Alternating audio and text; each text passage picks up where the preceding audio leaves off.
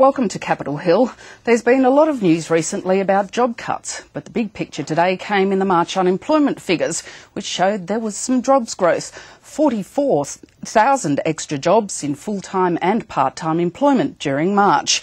Business leaders were in town today too to twist the arm of state and federal leaders to cut regulation, and they appear to have made some progress.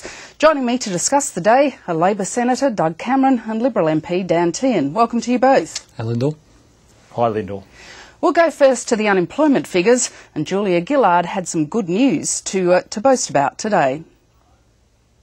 We have an economy, the fundamentals of which is strong, and that's been reaffirmed today by our unemployment figures. We see unemployment figures where unemployment has stayed low, and as remarked upon in the room, our economy has created more than 40,000 jobs. That means the Australian economy in the last month has created a third of the jobs created in the total US economy. Doug, as I said in the introduction, there's been a lot of news about job cuts. Is this news today of jobs growth and unemployment staying level at 5.2% something of a surprise? Oh, no, it's not, because the economy is what's described as a patchwork economy. There's some real problems in areas like manufacturing, and yet other areas of the economy are growing. And if you look at our job figures compared to any other advanced economy, we are the envy of the world.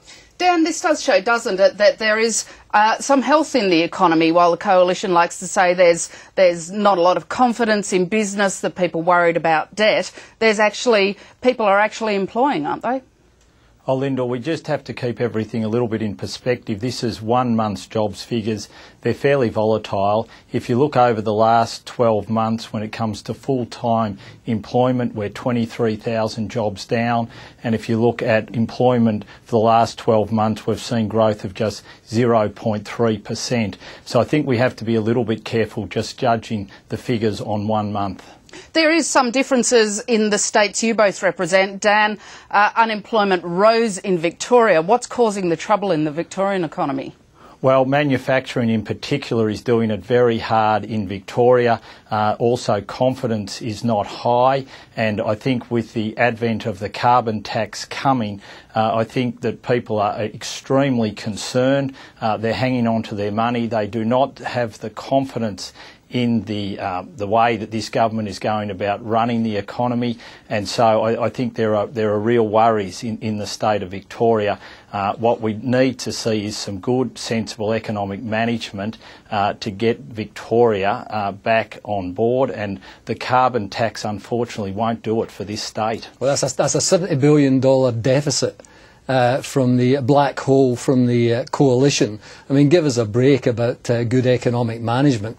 The economic management of your economic team is an absolute joke. Doug, if we can go to New South Wales, unemployment was down in New South Wales. What is going right? Is the federal government doing the right thing by New South Wales or not by Victoria, or is there an element of state government impact as well? Oh, look, I think, there's always an element of what the state government does, but I think the big impact is federal issues everywhere. I mean, it's how the government runs the economy federally, and we're doing a good job, and that's why there's jobs growth.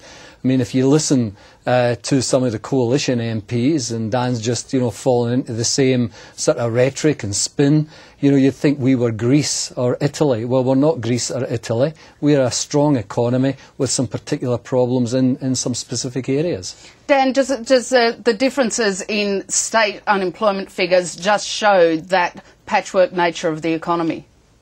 Oh, I think it's deeper than that. I think that what we aren't seeing is the government governing for all Australians. I think the regulation that they've put on the economy, I think what we're seeing with the advent of the carbon tax is that in particular those states where manufacturing traditionally has been strong is starting to struggle. We've had under this government the 4 largest budget deficits that this country has ever seen. That has driven up the dollar, it's driven up interest rates. We're not seeing the fundamentals in the correct positions to make the country work for everyone, and that's the big problem, and that's what we need to see. Doug, the government is coming up to a budget. The Treasurer's already said he's going to cut some programs. Is that the only thing he should be focusing on? Just before I go to that, just let me say clearly that every coalition MP I ever hear just ignores that there was floods in Queensland, ignores there was a global financial crisis, ignores that there was fires across Western Australia. They just ignore the reality of the economy. So I mean, it's about time there was some reality checks from the coalition. In relation to the budget, my view is that we should look at revenue issues as well. And I've got a range of views in terms of revenue raising issues that we should look at. Just simply taxation, increasing taxation? Oh no, I think we should do a number of things. I think we should increase the MRRT. We should increase it and expand it. That's what the IMF is saying we should do. I think that's appropriate. We should have a financial transaction tax. Brazil raised $15 billion from theirs. Argentina, $3.9 billion. We should tax trusts as companies. I agree with Joe Hockey. He wants to do that, but the coalition and the Nationals won't let him. Because it's about tax minimisation and avoiding debts. I think we should reduce the diesel fuel tax credit for miners. They've made $51 billion. They don't need support from government. We should look at the accelerated depreciation in mining. That's $1 billion. We should look at the defence budget, $26.6 billion. Surely there's some fat we can cut there. And I think we should look at the number of hypothecated taxes on dental, disabilities and Gonski, and executive salaries, if they're based on short-termism, tax executives more. Well, we might move on now. As I mentioned before, business leaders were in town for talks with their state and federal leaders, and they appear to have made some progress on cutting regulation. The time and delay and uncertainty associated with two development assessment processes is a major concern of business in this country. So we've resolved today to work to eliminate that duplication. How can we best design a system that works in a streamlined fashion, works quickly so people don't have these sequential assessments, but is still rigorous enough to ensure that we meet environmental standards? Now that's the aim here, and that's what we'll be working with our state colleagues to do. Dan, you mentioned regulation before. It does seem from the meeting today that the leaders will get to work on cutting regulation, particularly as it pertains to meeting environmental standards. They've also asked business to come forward with what business regards as nuisance regulation, which could be easily gotten rid of. Will this help do the job and solve the problems that you were mentioning? Well, we've just heard Doug going on about taxes and how he would like to impose more taxes upon business. In the end, business won't be able to create any wealth because it'll all be being taxed. And it's a bit the same with regulation. When this government came into power in 2007, it said for every piece of regulation it brought in, it would take one out. What in fact has happened, for every one piece of regulation it's put in, it's taken 200 out.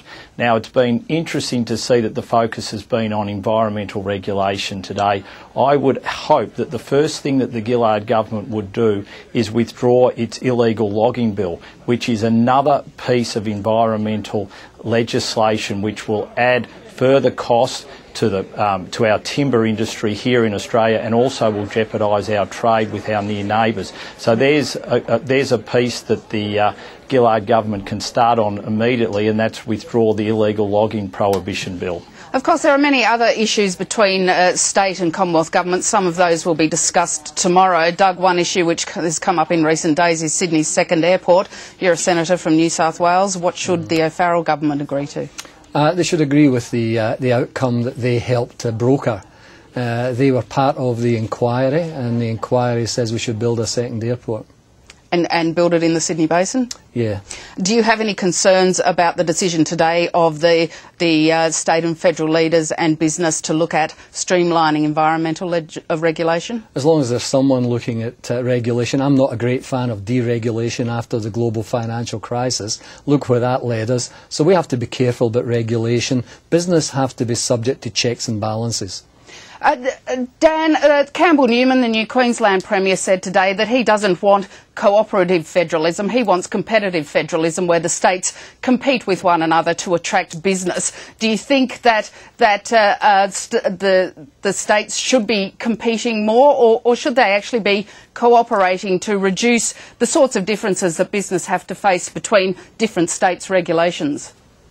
Look, when it comes to cutting regulation, I think that we need some cooperation and we need some competitiveness. I mean, it should be up to the states to attract investment, to attract jobs to their states, and if they can do that by leading the way, by cutting regulation, then all for them. And I acknowledge what Campbell Newman wants to do here. What I would hope then, though, is that the experiences as states did cut regulation, it was seen to work, that they would pass that on to other states so every state in the Commonwealth can benefit from it.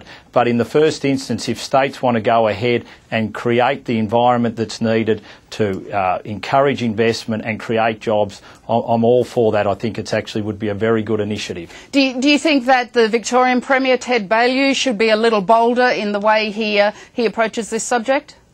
Look, I think Ted's been doing an excellent job and has already been looking at a lot of areas where we can cut red tape. So I would very much see him at the forefront of this. If you look at competitiveness, I think that in the health system, for instance, Victoria's led the way there. It's got a first-class health system. I think New South Wales and Queensland could look at Victoria at ways that they could that they've looked at and looked after their health system. So there's all variety of areas that the states can learn from other states on, and I think Victoria is doing a very good job. And finally, on to the question of the Health Services Union and the Fair Work report, which will be released in a few weeks. Doug, you've already called for it to be released now. How did you view the ACTU action in suspending affiliation with the HSU? Should it have done it earlier, and should the Prime Minister be beginning to put some distance between herself and Labor MP Craig Thompson? I think the report should be released as soon as possible, and should be released now.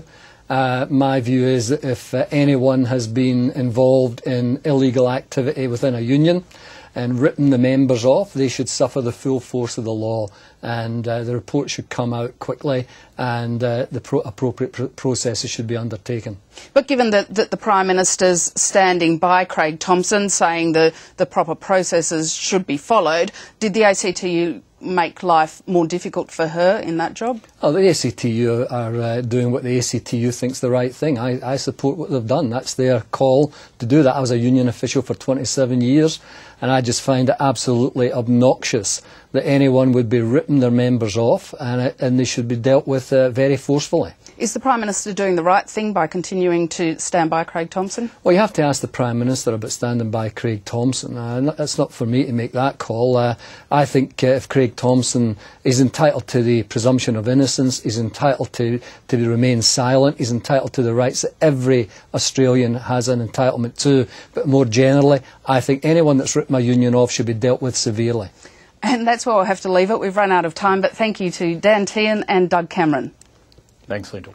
Thanks, Dan. And thank you for joining Capitol Hill today. Please be with us at the same time tomorrow.